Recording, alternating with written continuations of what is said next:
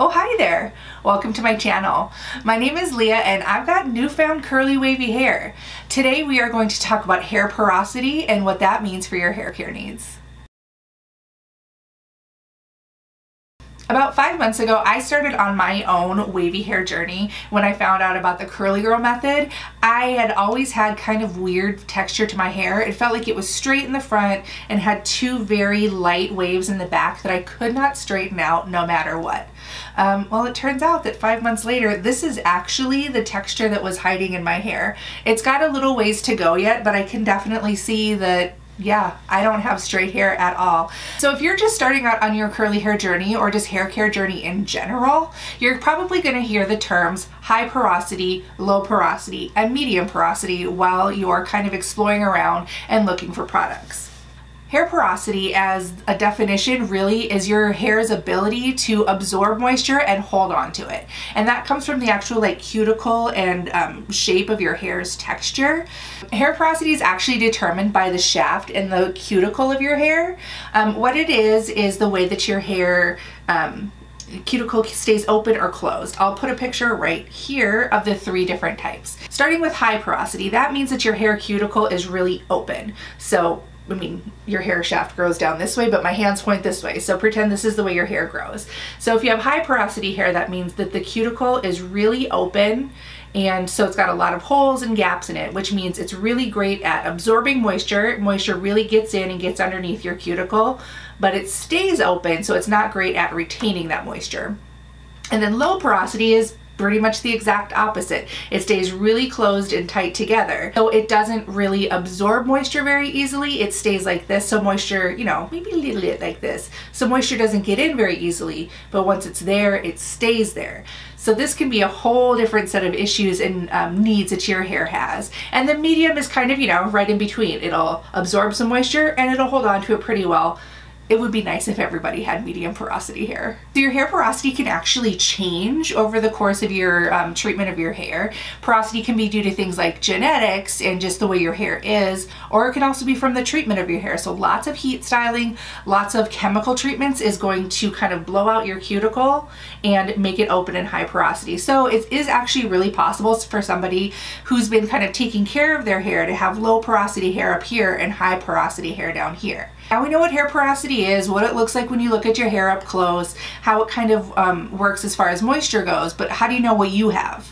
There's 3 really easy ways to kind of test your hair porosity. The first one is, I think, the most effective. It's really easy. All you need is 2 things, a piece of your hair and a cup.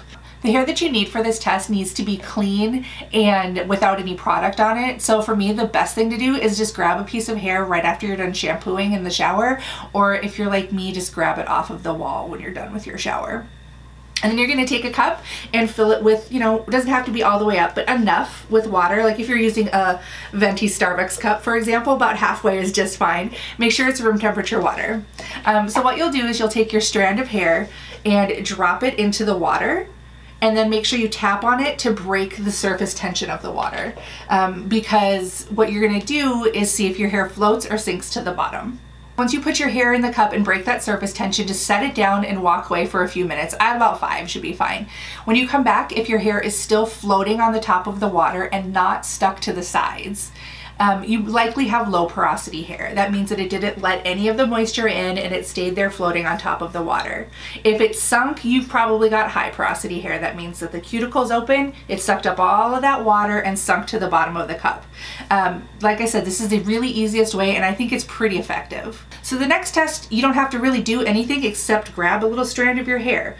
Again, clean is the best way to do it. So you would grab a strand of your hair, pinch it and pull up on this way. If you hear it squeak and you don't feel any lumps or bumps or texture at all, you've probably got low porosity hair if it's very, very smooth. If you can feel some bumps and texture, it's probably high porosity because that's the cuticle open and you can feel that, and if it's closed, it's going to be really smooth. And finally, another easy test is a spray bottle test. You would have a spray bottle filled with water, and if you spray your hair and it beads up and doesn't soak into the hair, you've probably got low porosity hair. If it soaks in right away, you've probably got high porosity hair. Or, you know, of course, anywhere somewhere in between would be medium.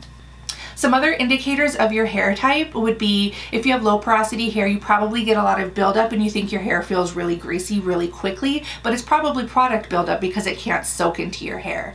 If you have low porosity hair, it takes a while for the water to get in, but once it's in, it takes forever to dry. And then the opposite for high porosity hair. If you feel like you need like a ton of product for it to even get in and do anything for your hair, it's probably high porosity. And if you feel like you can wash your hair in a snap because it soaks up water really quick, but it also gets really dry when you dry it, you've probably got high porosity hair.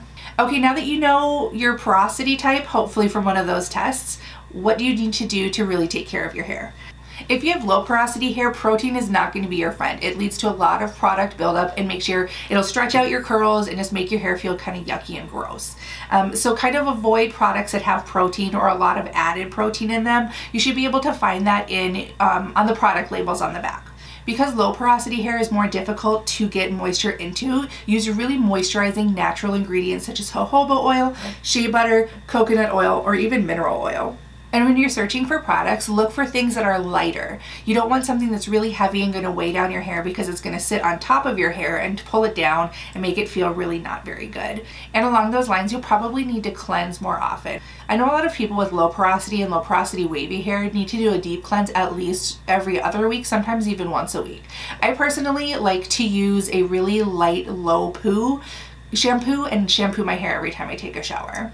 And if you've got medium porosity hair, you've kind of got issues from both ends of the spectrum. It's a little bit easier to take care of medium porosity hair, but you do need to watch out for a few things. You'll want to avoid using protein in your daily regimen, so like protein-free shampoos and daily conditioners would be for you, but then you'll also want to periodically do a deep condition with a protein-based mask.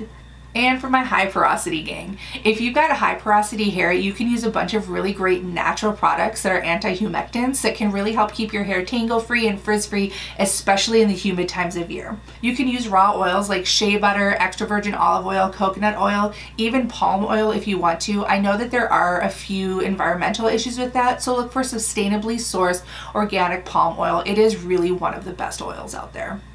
And find a really good leave-in conditioner that you like. This is really going to help keep your hair moisturized and keep that moisture in instead of letting it fall out right away, because a conditioner will help to close your cuticle down a little bit, and having a leave-in conditioner really helps lock in that moisture as much as possible. Alright, so that was our quick chat about hair porosity. I hope you guys found this really helpful. This was one of the biggest things that I had to tackle for my hair personally because I just couldn't find a product that was working well for me. But when I figured out my porosity, I learned which products were best for my hair, and it made a world of difference. So if this helped you guys, please give this video a thumbs up and subscribe to my channel. We're going to chat about all sorts of stuff, hair, makeup, whatever we want to.